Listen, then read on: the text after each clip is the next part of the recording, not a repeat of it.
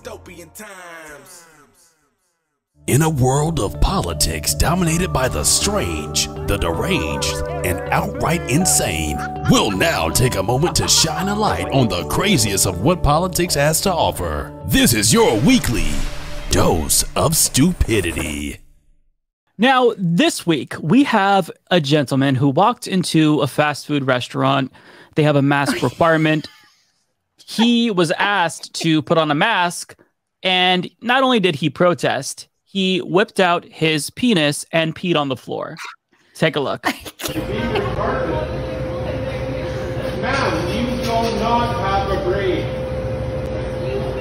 You do not have a braid. What are the rules? Why? It's not a BC policy. BC policy says you have to observe exemptions. Well,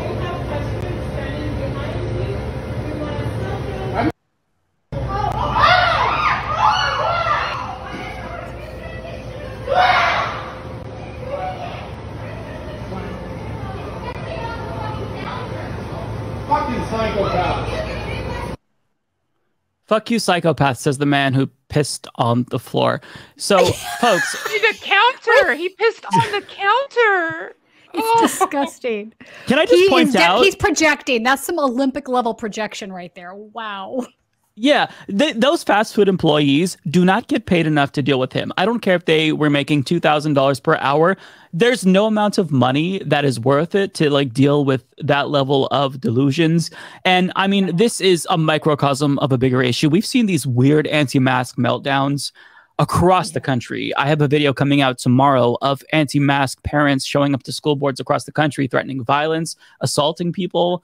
On top of that, we have this phenomenon where as these mask mandates get reinstituted by governors, you have local sheriff departments penning these letters, grandstanding, basically saying, we're not going to enforce your mask mandates, when it's most of the time up to businesses because, you know, there's not really action at the federal level to enforce mask mandates. So, I mean, I don't necessarily know that our commentary can add to that wonderful video that is going to send me into another doomer week. But Jordan, what are your thoughts on the state of American life? You know, Mike, I have traveled for 6 years, probably been to about 35 states. There's a lot of empty land in America, a lot of empty land where if you really, wanted to do some organizing, you could really remove, well, I don't say remove, but, just kindly move a certain swath of the population to that land where they could live, just put a wall up, as Trump would say, and they could live unvaccinated, maskless, pee wherever they want. And, if they don't even want to have a government there, that's fine, as long as they're walled in. Because, again, I said it earlier, this is not about masks and it's not about vaccines. It is about the insane culture war that, frankly, we don't have time, but a lot of it has been perpetuated by the media over the last 30 years.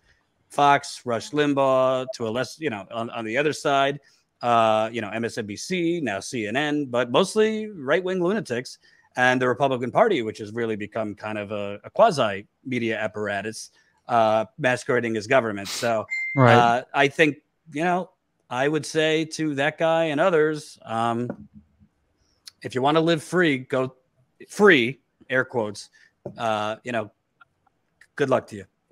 Yeah. Tina, do you want to jump in here? Because I saw this video and I was speechless. I actually am not shocked. I mean, that's the thing. I'm not shocked either.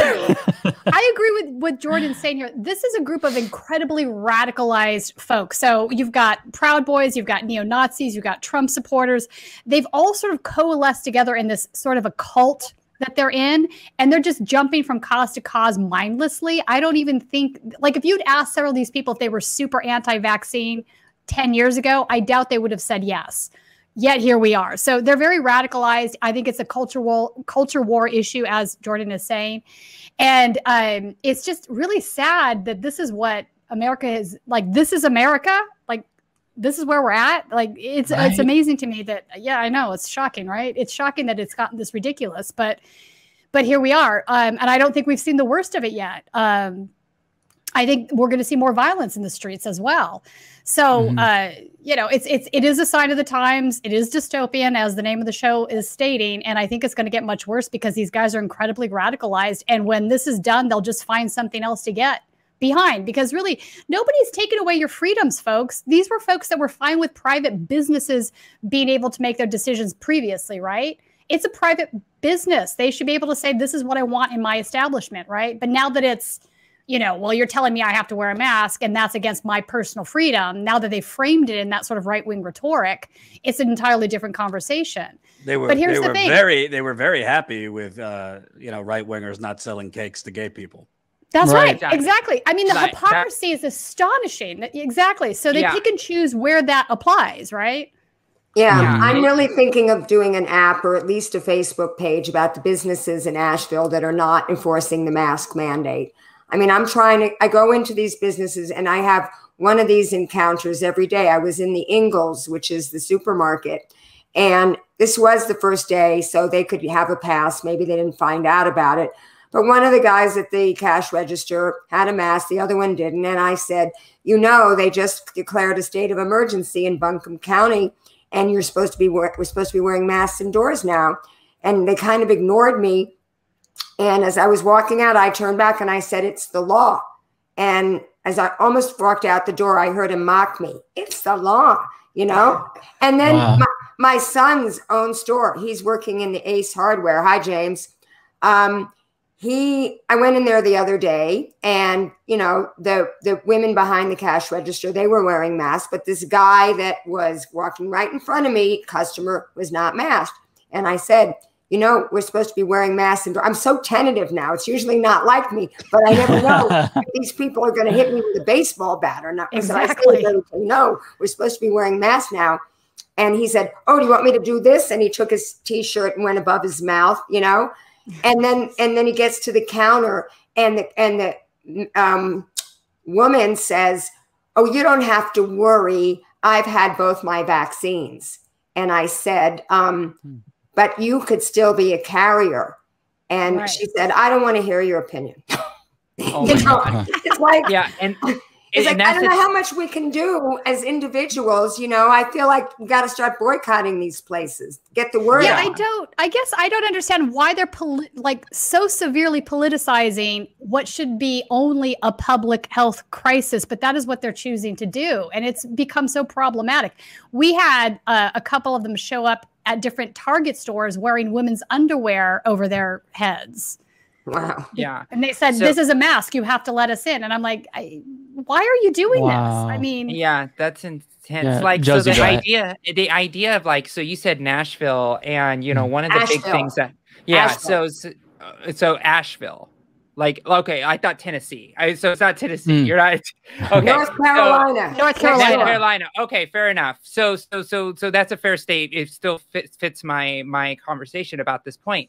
Is like, I wish like the moral consistency and we've already talked about hypocrisy once today, but the hypocrisy of how we manage things. For example, since I'm a trans rights activist and I, you know, work for a national nonprofit and a national researcher on this stuff, you see things like in Tennessee and then in North Carolina, they actually are like forcing businesses to do things, and the law and the government says that's the way it is. So when you say, oh, you know, the school says that you're not allowed to send your kid into a, you know, the sport where they the gender that they are, but if you say, no, it's my personal freedom to send my kid, or no, it's my personal freedom, like in Arkansas, to give my kid hormone replacement therapies, they're like, no, it's not. It's the government's right to be able to control that aspect of your body. and not let you do the things that you want to do. But yet then they'll go and say, oh, you can't have a mask mandate, when they used to make a joke about, no shoes, no shirt, no service. Yeah. I remember I lived in Texas, and I remember the Texas conservative values that I was raised with.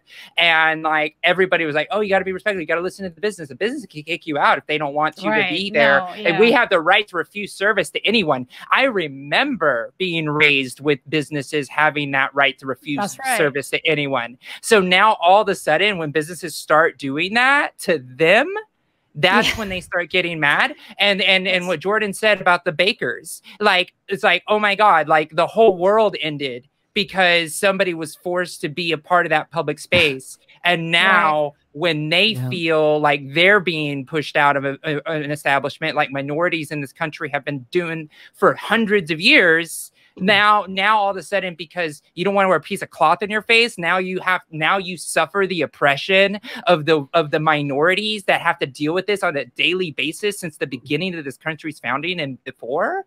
Like it's so infuriating, especially for me as a woman of color that is trans, right? Yeah. That has all of these minority intersections, and people that don't want to wear a freaking cloth on their face literally try to say that their oppression trumps everything that anybody has ever faced, but yet critical race theory, yet, cops aren't racist. Oh yeah, none of that exists, but yet you oppress me because I don't have a mask. You're a tyranny. You're a fascist. You're a communist. They'll say both on the same time. They'll say hilarious. And so that's the world that it is for like people who realize like these people are literally crying oppression in the worst ways when our country has been founded on oppressions of minorities. And now because some Karen or some guy wants to just say, I don't want to wear a mask. It's just, I know I'm like stream of consciousness angry about this, but no, I love it. The hypocrisy is annoying. It's and a lot of them are comparing it to the Holocaust. They absolutely are, which is so offensive. It's so offensive. It's not a genocide, folks. It's a public health crisis. Just stop that right now. It's so infuriating.